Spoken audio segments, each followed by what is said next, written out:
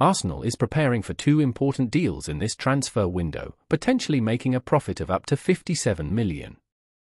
Meanwhile, Arsenal are interested in a player with more tackles than Declan Rice in the Premier League. Hey guys! Welcome back to the Arsenal News channel. As always, we're here to bring you the latest updates to keep you informed on all things Gunners.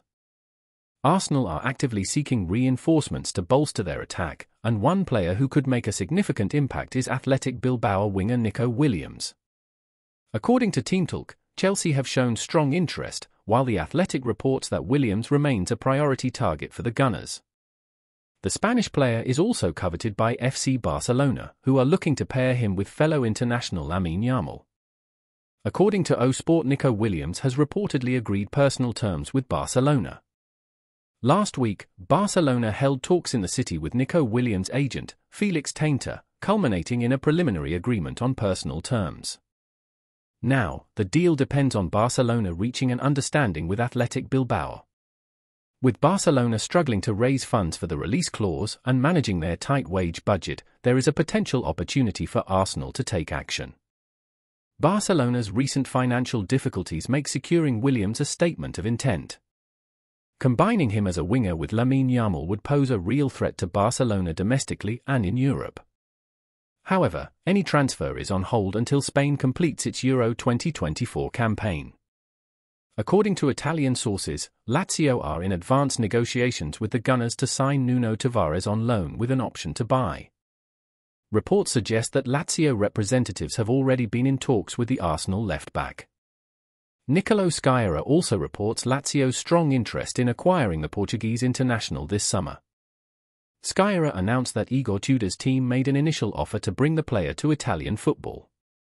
He also revealed that the purchase option could become mandatory based on certain performance criteria. It is understood that Arsenal will earn approximately €7 million from the transfer, with Lazio extending his contract until 2029. Tavares has already played under Tudor during a loan spell at Marseille this season, which explains the Croatian coach's desire to bring him to Italy. Fabrizio Romano, speaking on behalf of Lazio director Fabiani, confirmed the situation, stating, "We want Nuno Tavares, and there is an agreement with Arsenal. Now we need to finalize personal terms with Nuno's agents, but I'm very confident that we have a very good chance of signing him." Speaking recently about his future, Tavares expressed a desire to impress during pre-season but acknowledged the uncertainty of remaining at Arsenal. "Yes, of course, I have in mind to return to Arsenal and have a good pre-season. After that, it's up to the club to decide whether I'm a valid option or not. I know what I'm capable of. Sometimes things don't depend on us, but my job is to focus on myself and do what I do best." Meanwhile, in an interview with Playback, Ben Jacobs discussed Eberechi's future at Crystal Palace, noting that a move to Arsenal is a genuine possibility. Jacobs shared insights into the £60M rated player, saying, "One player I want to approach is Eberechi. He's also one to watch at Tottenham. He has a release clause. So I think Crystal Palace are open to offers. Arsenal and Ease are not out of the question, but they are not advanced. There are definitely a number of Premier League clubs looking at this stage. Eberechi would be an incredible signing for Arsenal, but the Gunners are not the only Premier League team keeping an eye on him. In fact, Ease has been a standout performer at Crystal Palace for some time now, attracting interest from many of the Premier League's top clubs. As Jacobs suggests, both Tottenham and Arsenal are keeping tabs, and it wouldn't be surprising if his £60 million release clause is activated. Where Ease ends up remains uncertain, but it looks like he could well be on the move this summer. The Palace star is more than worthy of a move to a top club, and it will be fascinating to see how he performs at the highest level. While a lot of talk has revolved around Bruno Guimaraes this transfer window, the Gunners could now be shifting their focus to one of his international teammates. According to Rudy Galletti, Arsenal are among the clubs interested in Wolves' João Gomes. Unfortunately, they are not alone in this quest. In fact, Galletti notes that Liverpool, Tottenham and Manchester United are also interested in the player. This would be a fantastic signing for Arsenal if they can overcome the competition. Gomez quietly emerged as one of the Premier League's best midfielders last season, earning praise from a number of pundits. Micah Richards praised that immense midfielder at the end of the season, putting him at the top. Said Richards on the rest is football, his touches, and seeing him when he wins the ball back, his weight on the forward pass. Sorry Wolves fans, he's going to the next level. The statistics also prove Gomez's brilliance, with the Brazilian managing an average of 3.8 tackles per game in the Premier League. For comparison, Declan Rice has an average of just 2.2, showing that Gomez outperforms the England international on this metric. Arsenal need reinforcements in midfield, and Gomez would be a perfect addition to complement the talent already at Mikel Arteta's disposal.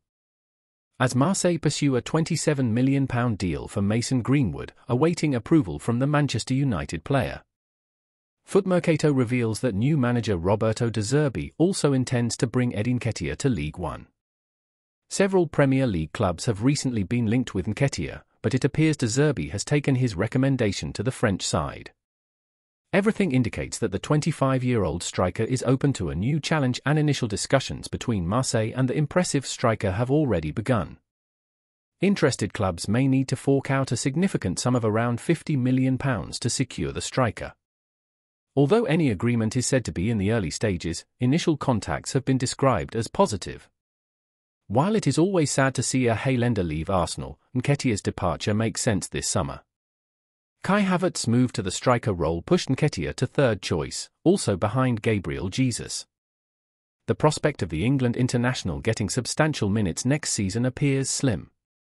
Furthermore, journalist Ben Jacobs reported that Leicester City's return to the Premier League could be a potential contender.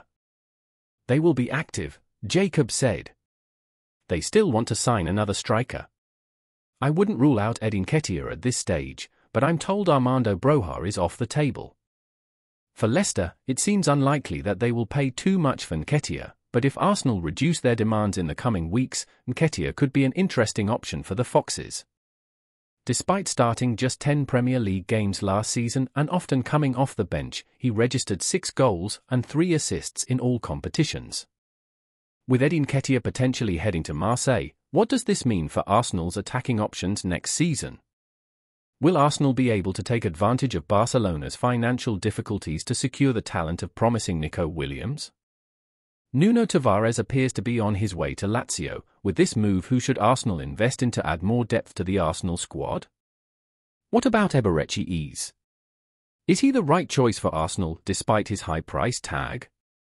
The interest in João Gomes raises another question: can he bring much-needed midfield strength to the team, surpassing even Declan Rice's tackling statistics?